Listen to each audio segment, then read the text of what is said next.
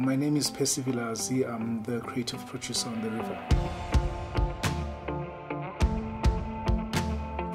I think on a show like The River, where we have a very clear distinction between the very rich and the very poor, a lot of that is reflected in their lifestyle, so that a huge part of that is wardrobe and styling to really help portray the story and the authenticity of the characters. The biggest research was the wedding.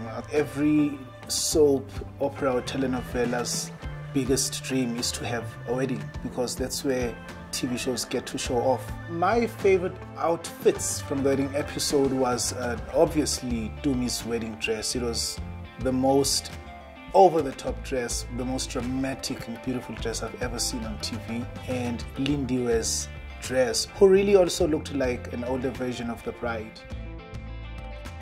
The court case was probably the most exciting time and the most stressful time for all of us, because this was Lindiwe defending all the murders. Every outfit that Lindiwe wore was well thought of and really inspired by many clothes that the late Winnie Mandela wore. Lindiwe Dikana is the richest woman in the world of The River. That changed because she was thrown out of the house. She really went from rich to poor, and that was reflected in her wardrobe, which made her look like one of the ordinary people, which was her worst nightmare for the longest time.